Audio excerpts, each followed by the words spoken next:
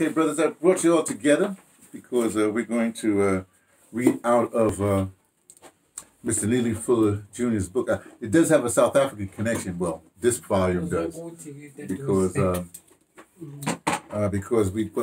what I did was this book was gifted to me from my fraternity brother, who's a big time. He's retired, a big time Africana Studies professor at a Keene University in New Jersey. And anyway, this is the original. This is an original book. It's the United Independent Compensatory Code System Concept, a textbook workbook for thought, speech, and/or action for the victims of racism.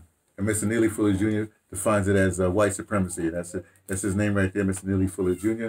This is the original book that came out in 1985. I just had it bound at Lovedale Press up there in Alice.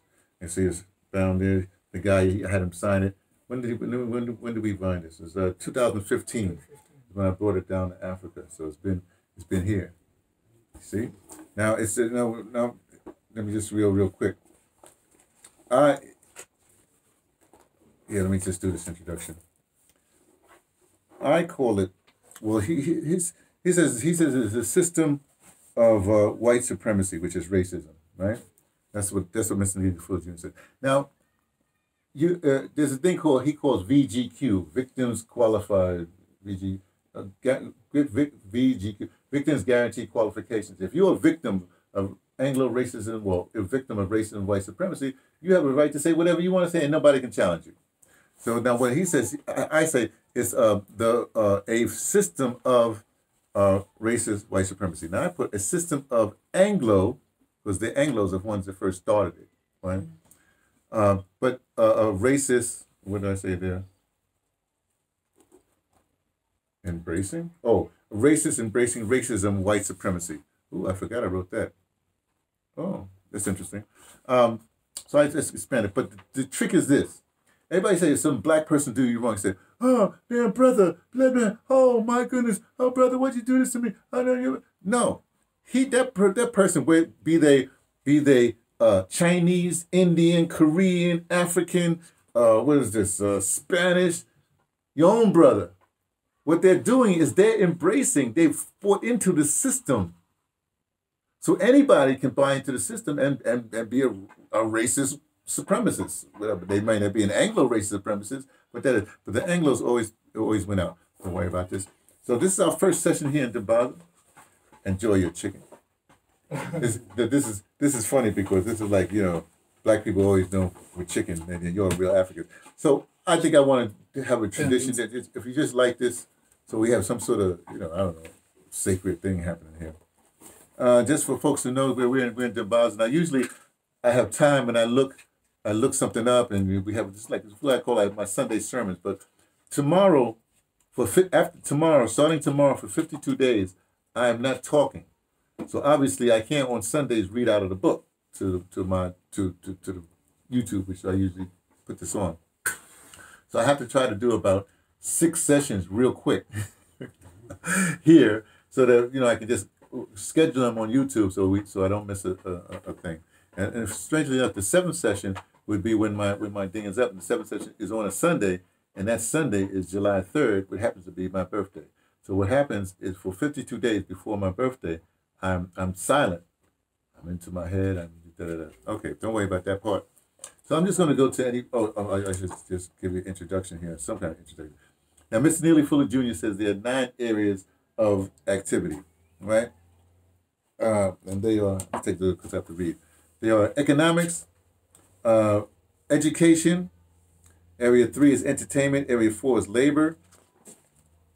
Area 5 is law. Area 6 is politics. And 6 is a lot. Law. Oh, I know what I do. Area 7 is religion. Area 8 is sex. And area 9 is a war, counter-war. Now, Mr. Neely Fuller Jr., he broadcasts, he's on the internet, he transmits every Tuesday for 2 hours. I just downloaded his thing. I was listening to some of it. But he doesn't talk about this war, counter war. because of some reasons. So what I'm going to do now, rather than do the whole thing, I'm going to just go and read through with this code book. Now, again, let me start what he says right here. If you do not understand white supremacy, that's racism, right? What it is and how it works, everything else that you understand will only confuse you. The racist white supremacists, they love confusion. Okay? Now he wrote this. He wrote this in 1971. He started writing this book in 1957. This man's like 93 or something like that, years old now. He published this particular book, this edition. This is the big edition, in basically in 1984. Now since then he's revised it. This is in a smaller book. You know what I mean? It's a smaller format, right? So he has in 2016 is when he came. Was it 50? Anyway, 2016 I think it is. That's when he came out. I have the book. I have that book. That edition someplace. He came out with a revised edition, including what's called a word guide. Because when he did this book, there's some words in the back here. It's like a word guide back here, but this one has two separate word guides, right? And then people were saying, no, we want the original book. We want the original book. So he republished the original book, this book here, but in a smaller, it's like a smaller format. But this is the original, right? So rather than, here's what I'm going to do. I'm just going to, for this first session, I'm just going to go through all the areas. Area 1, economics, right? Use of time and energy. I'm just going to go through it. You can figure out which or not. Or you can just let it go. It doesn't matter. Economics, use of time and energy. Avoid excess. No buying for show off. You know what that means, right? Avoiding offspring. I don't know what that means. That's on page 61. We can look at that some other time. No sex for money. We all know what that means, right? Avoid borrowing. Right? Ask for help. Expecting help for offspring. That's your children. Making vacations. Make time for rest, meditation. Clothing styles. This is very important. Here's what I do. Buying land. We know we're in Africa. You know, the other people are buying your land. They won't give you back your land. Saving money. Accusing non-white people. I don't know what that means either. I want to go to something here. That's what I'll do. Well, this session is going to be short, but I want to go to one thing here, because this is sort of really important. This thing about clothing styles, right? Now here's what I preach. These are Sunday sermons. Here's what I preach for a bit. I heard this Sister Sharada Ali. She said something very interesting. Now, what happens is when you're like 18 to about 25, you know, you're young, you got all that testosterone, you want to run to women. The women want to be attractive because they're trying to attract a mate, right? Go ahead, get some stuff. They want to attract a mate and all that stuff. And so they dress a certain way to attract the mate. They think that's going to attract the mate. Here's the problem. After they attract the mate, a lot of times what folks do is the women are still dressing provocatively. You know what I mean? You know, they're still dressing like, you know, they're looking for somebody, right? So what happens though, if you dress like that and you got a man or a boyfriend, you're basically putting your man in danger. Because if somebody comes, you're looking attractive, some other dude comes up to your woman, you say, hey, it's my woman. Well, that woman just put you in danger because you got to stand up for her. You're a man. You got to stand up for your woman. So if she's dressing like that, she's basically asking for somebody else. And then what happens? There's a big fight. Bad.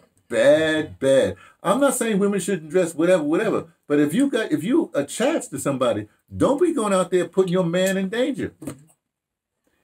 And the other thing is true. If you're a dude, you know, and you've been all flashy and stuff like that, wanting to attract women, and you got a woman, you know, that's trouble. Because you're attracting women, and the women are coming to you, your woman's feeling a certain way. Now, if your woman's like my wife is a killer. She's gangster, you know. She beat the woman and me. So but you understand what I'm saying? Mm-hmm.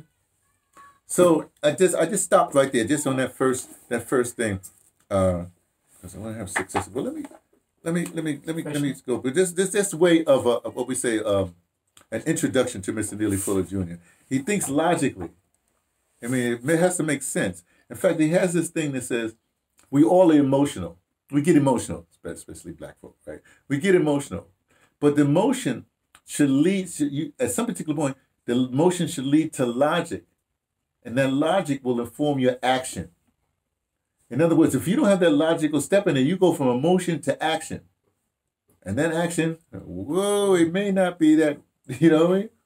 But if your emotion, and then you think about it, walk around the block, and then all of a sudden, it'll be right. So let me end this session here. Why? Because of certain circumstances. It's an introduction.